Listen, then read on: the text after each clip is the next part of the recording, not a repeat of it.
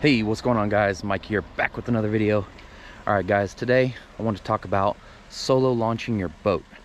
So this video is going to be good for anybody that's thinking about getting a boat here, kind of curious on how to launch it, or if you're just curious on how to launch your boat by yourself.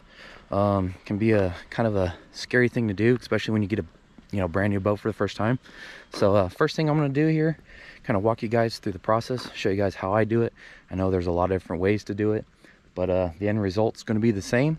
So this is what I do first, guys. First thing I do is I come check out the ramp.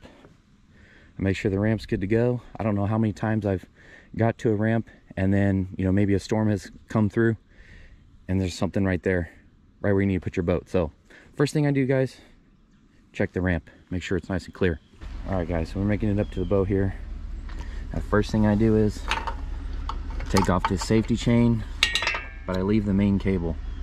If you don't leave the main cable, your boat's going to slide right off the bunks, and that would be no bueno. So look up some boat ramp fails and you'll see what I'm talking about. But anyways, guys, safety chain, I take this off. Now you don't have to take this off right from the get-go. You could take it off down there by the water, but sometimes just trying to get this thing off can be kind of a pain in the butt. So that's the first thing I do. And I'm gonna pop my strap. As I'm popping my strap, I'm taking off the kind of tricky doing this with one hand, taking off the old transom saver there. As I'm doing that, checking the plug, make sure that bad boy's tight. Don't forget the plug, because the boat will sink. Trust me, I've done it before. All right, so I'm gonna grab this. Okay, just gonna lay that there for a second. All right, second strap. Gonna leave the boat motor at that height just because it's perfect height for dropping in, and make my way over to this side of the boat here. Now this process could be a little bit different if you guys want to throw that in the back of your truck or something, but I like to keep it in the boat, and we're just gonna dump it right there. Okay, that's pretty much it there, guys. So first thing we do, check the ramp. Then we're gonna come back to the boat here. Ramp checks out, make sure the water's not too shallow. That's another one too. I'm gonna take this safety clamp off. I'm gonna leave the main clamp. I'm gonna walk around the boat here. Got my first strap, boom, he's off. Then I'm gonna take the trolling motor, or not trolling motor, but transom saver off the motor there. Check the plug, don't forget that. And you got your last strap, and then you just kind of make it all the way around. That's pretty much it, guys. So we're gonna go ahead and dunk it in. I got the camera over here, so get a little video of that and show you guys how deep I put it in.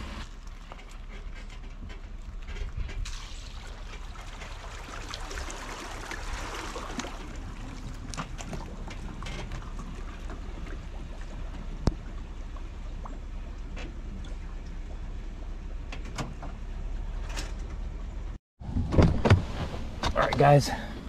Whoa, almost fell out of the truck. Another thing I want to say is when you put your truck in park, it's kind of an obvious thing, but a lot of guys forget it, is make sure you put your safety brake down, because if you don't, for whatever reason, there's been quite a few trucks popping that parking brake, and don't want your truck fall in the water, so that would suck. Okay, guys, so hopefully you guys can see it, but back of the boat's kind of floating a little bit. Usually on a normal ramp, and I say normal lightly because every ramp's a little different, but usually I can get my back tires right here pretty much out the water line, so I don't have to get in the water. Now, depending on the water level and the ramp, you might have to get it in a little bit deeper, but what I'm looking for is as soon as the back of my boat starts to float just a little bit, then I know I'm good. And sometimes if my boat's extra sticky, I do have to kind of like dunk it a little bit, where I might take it down an extra foot and then pull up just a little bit, just to get those bunks a little bit more wet. But for the most part, if you see your boat slightly floating in the back, then you should have just enough in there.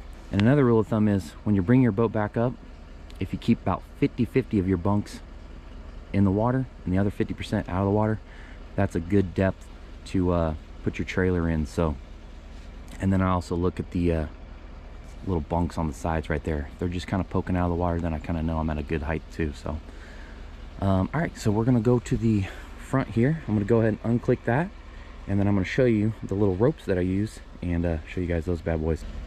All right guys, I'm gonna try to do this and not fall here. It's a little wet, just kind of crawling up over the boat here.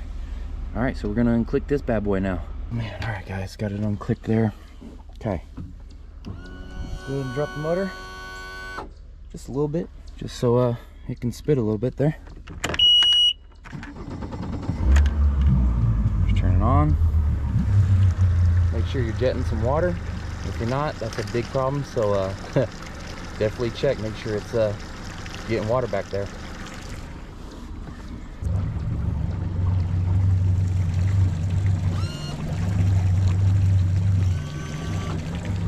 Hey, there we are. All right, so it's gonna be a little tricky to do with one hand, but just gonna let the boat kind of glide itself towards the back there. Gonna take it right to the front. We're gonna rope it up. Got my rope here before I float away. Should have that pulled out first, but you guys get the idea. Just gonna bungee it on right here, and let me show you guys these ropes here, man. They're super good. I don't know what this brand is, but I picked them up on Amazon. Boat Tector quality. Anyways guys, super good. About 3 feet long. Got a pair of them. If I have a windy situation here, I'll wrap up the other one and you know, keep the boat from flailing around, but for the most part I usually just tie up one, because most of the time I'm not really next to anybody. So that's pretty much it guys. Sometimes I'll leave the boat running, kind of get it warmed up, especially if it's cold in the morning, but for the most part, if it's summertime, you can, you know, shut her down. But that's really it guys, nothing too special. But kind of see my bunk placement there.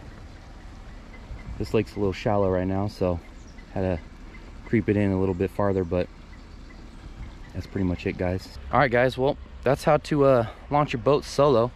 If you guys are curious about that, or first timers out there getting a new boat, kind of want to know the process, that's how I do it. And works every time. Let me know what you guys think about this video today. If you guys liked it, hit that like button. And as always guys, thanks for watching. We'll see you in the next one. Time to fish.